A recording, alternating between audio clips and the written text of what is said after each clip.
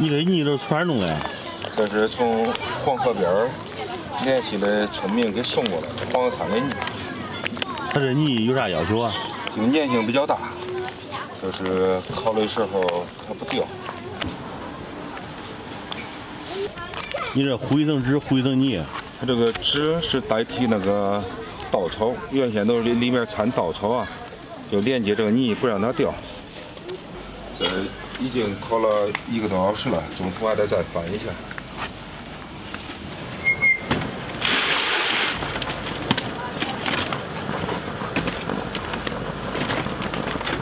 慢慢让它受热均匀，是吧？啊，就是正反面都要烤一下，它这个火力不一样。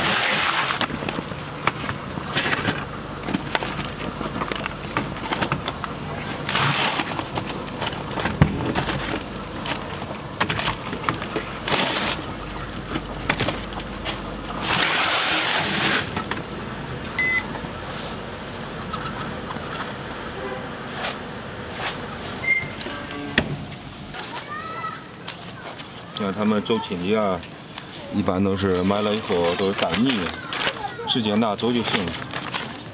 拿回去有时候还是热的，直接拿出来，这个当场敲开就不用吃了。对，带泥的话，它保温好几个小时。它这个原理类似于那个烤红薯，连烤带焖，香味足烂的。这种做法烤出来它是入口即化，特别烂那种口感。这个黄金炸花鸡属于哪儿的特色小吃啊？这你要按往前推，宋朝就有吧？洪七公，这有上千年的历史了。你说这个丐帮帮主是他的发明人是吧？洪七公爱吃的那种，他有的说是南方，但是也是宋朝南迁的时候他那个啥，可能传到南方了。咱这边本身都有这种工艺。你的意思是这个，这个发源地就属于开封发源地？那应该是吧。这个特点就是香味足，就是密封的比较严呐，这一种香比普通烧鸡要香，要更烂。它再加上里面荷叶，吃那个荷叶的清香味。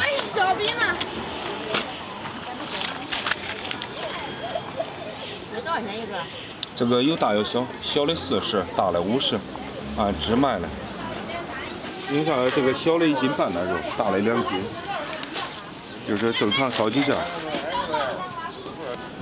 就带你拿走啊。里面那箱，小的。它这鸡好10个呢。把它带开，把这带开就你说。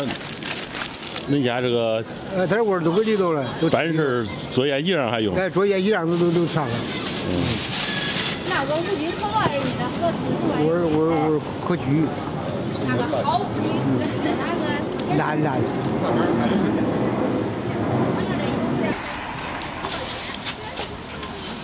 我又没听你呢。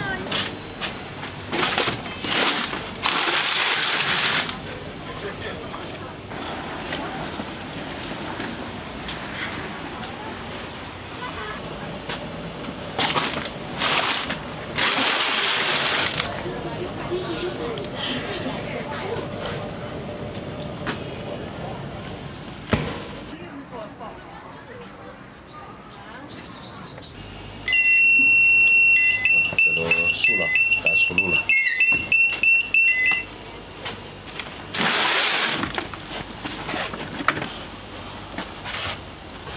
这出炉都是放到保温箱里面，能保温1天。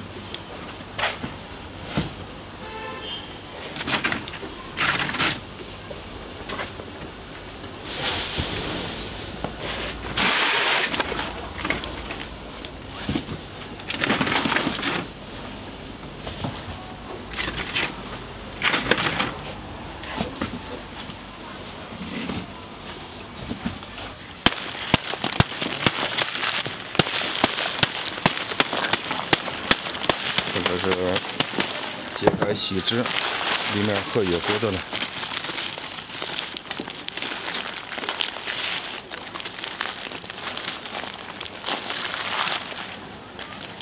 都刚出炉热热的。啊，这里面是一层荷叶啊，荷叶或者橘子咱们烤出来的。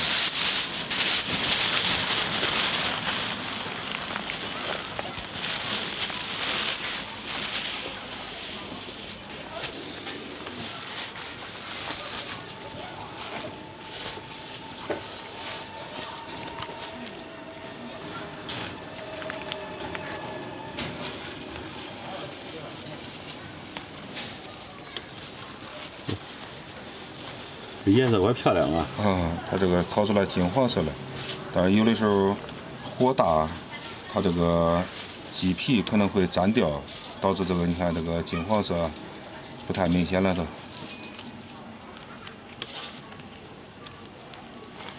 啊，你看这片金黄，这是肉鸡皮粘掉了，但是这个肉质比较烂。嗯，这香味儿闻出来了啊！一打开这个香味儿都出来了。你看这个鸡子，筷子一碰都稍一碰都开了，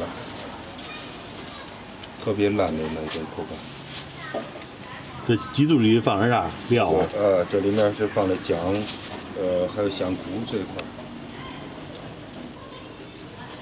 看这骨头啊，稍微一碰都掉，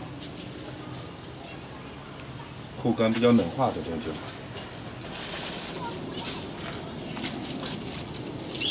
看着非常有食欲啊！鸡翅，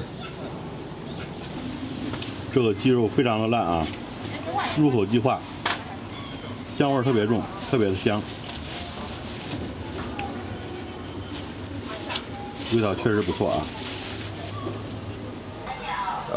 就是来开封这一块儿，只要一问叫花鸡，都是推荐俺家。你包括你这个出租车司机。本地居民都能把你引导过来，都做这个店儿。然后你像包括外地的，这个郑州这一块儿、新乡这一块儿都大老远跑来，专门买个鸡上高速再走，都是。像俺这边是你要搁往年吧，都是一天100多只，今年也就这个情况，就是一天70、80个，比往年的销量出来得有一半。你要是过节的话都另算了，过节呢都是排队状态。它这个在泥保温好几个小时，还把年摔都吃。这个有点好吃，味儿挺正啊。了啊。